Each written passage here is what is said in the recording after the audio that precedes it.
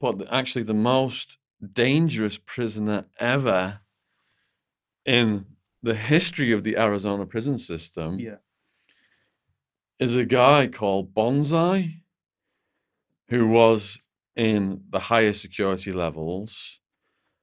And let me just fill you in on a bit about him, because I have put a video out about him, and I do speak about him in my Murderers, Mafia Hitmen, and US Prison Talk, which I do across the country.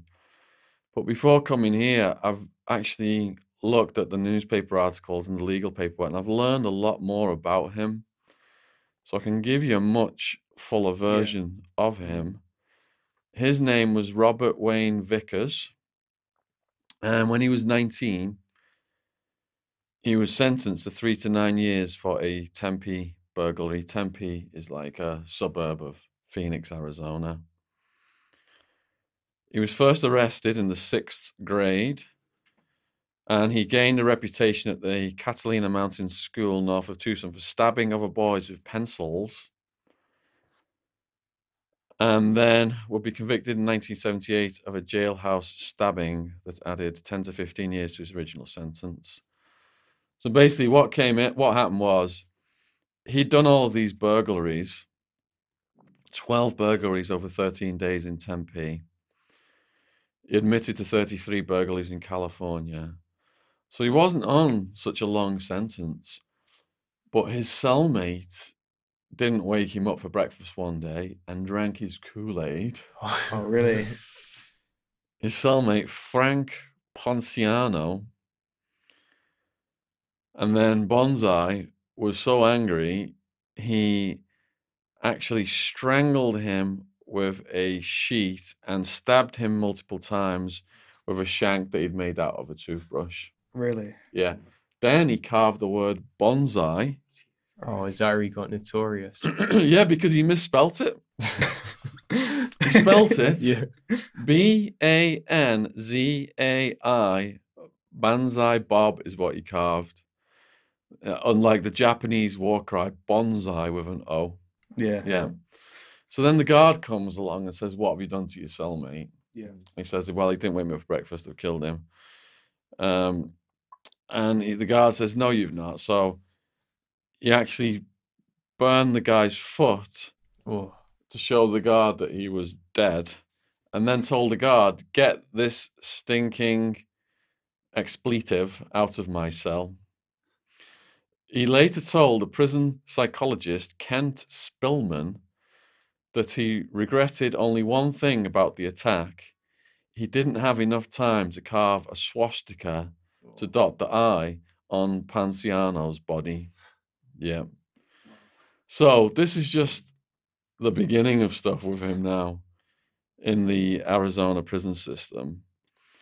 So he's making makeshift knives and bombs, attacked more than 11 prison guards.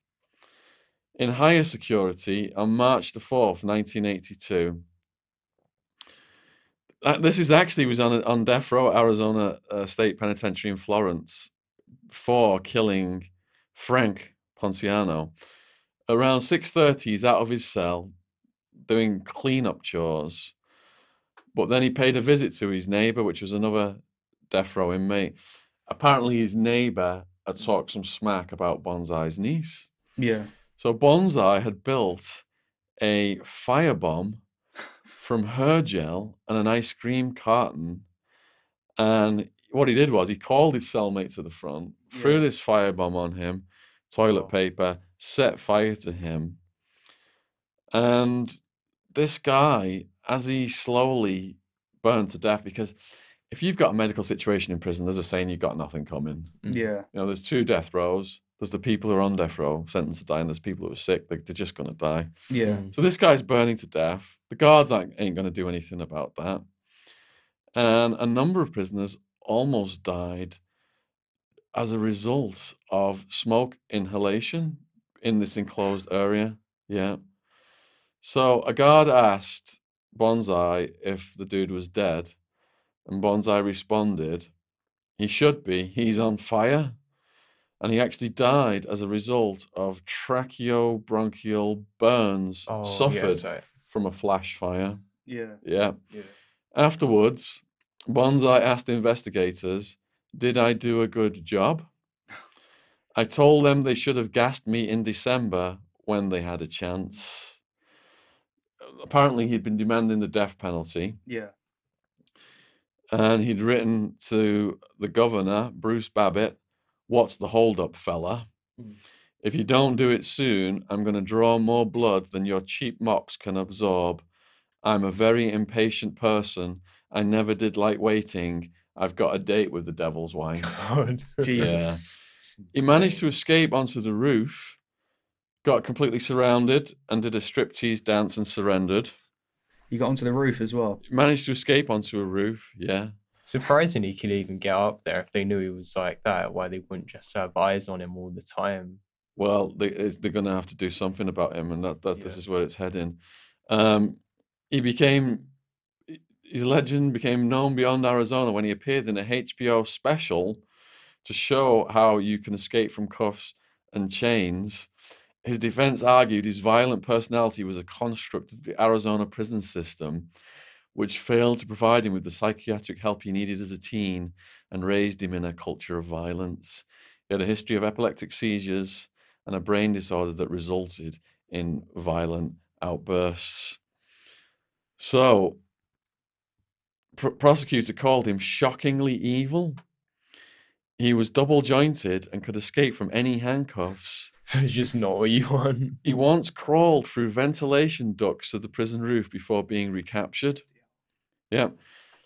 He was skinny, but a macho bragger who threatened to carve the name of the judge who overturned his original death sentence onto his next victim.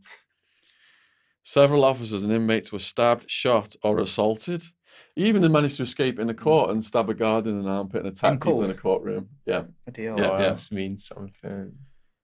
From all these, he just really loved making makeshift weapons, crafted from toothbrushes and typewriter parts. So what happened was, they put him in a 4-cell block reserved for the most violent prisoners. And the warden said it's the first time in Arizona prison history we're going to build a special cell. We're going to put a shower in it and weld the door shut. Weld it shut. Weld the door shut, yeah. And the only time that they opened that was when they brought him out for the death penalty. And I've got some notes here about his execution. So,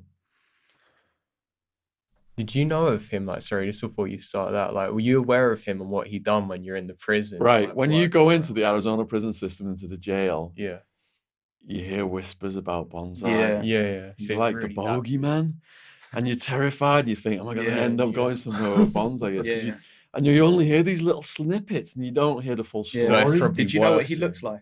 I had no idea going in. Yeah, so you didn't know if you're going to be with him or not. I'm just a newbie, thinking, who's this Bonzai? And it was my cellmate Squeegee in the second year. Love the nickname. Squeegee had been arrested over 155 times in Arizona, Texas, New Mexico, all petty offenses. So he knew the full story. He'd worked at the facility where Bonzai was housed. So Bonzai spent 17 years on death row before his execution. His last meal was green chili burros, which are burritos with barbecue steak, French fries, ketchup, vanilla ice cream, cream soda, and a cigarette. It's a good choice, to be fair, isn't it? Yeah. Robert Wayne Vickers, 41, injected to death with the lethal injection. He lifted his head from the gurney as he's getting executed, smiled, nodded at relatives, including his aunt and cousin. "Hello, everyone," he said. "See you later." Moments later, he mouthed, "Time to go," to his family members. Deadly chemicals began flowing into his veins at 3:03 p.m. and he was pronounced dead 2 minutes later. Jesus. Yeah. So even when he went, he wasn't all the ticket. He wasn't just saying, "Oh, sorry," or remorseful. He's just, "All right, this is happening." Yeah, his brain was just wired differently. Yeah. Do you reckon he's still notorious throughout Arizona?